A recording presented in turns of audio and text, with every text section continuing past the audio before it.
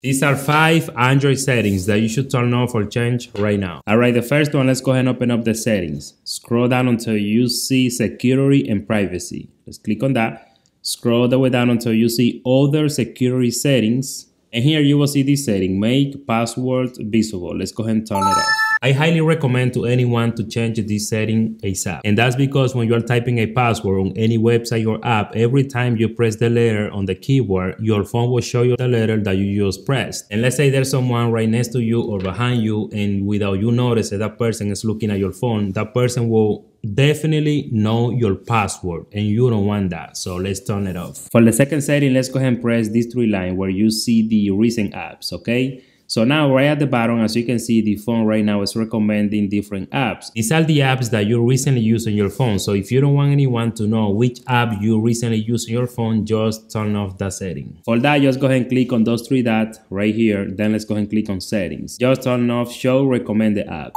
Now, if I go back, as you can see, the phone stopped recommending apps. For the next setting, let's go ahead and open up the settings. Scroll the way down until you see security and privacy.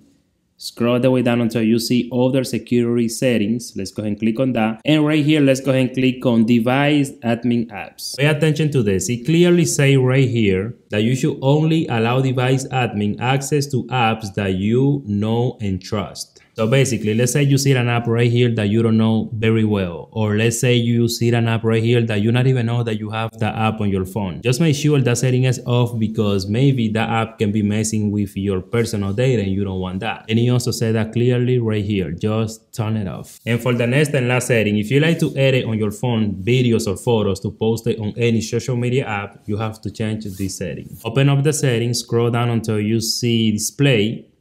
Scroll the way down until you see screen mode, and right here change that setting for vivid to natural. And the only reason you have to do that is because when your phone screen mode is on vivid, that means colors are gonna be really vibrant, but it's gonna look like that only on your phone. In others' phone, those vibrant colors will not look good as your phone. So just make sure it's standard. That way you will edit those pictures or video comparable with any phone screen. So guys, let me know in the comment section if you like this video. Please drop a like. Don't forget to subscribe. See you in my next video.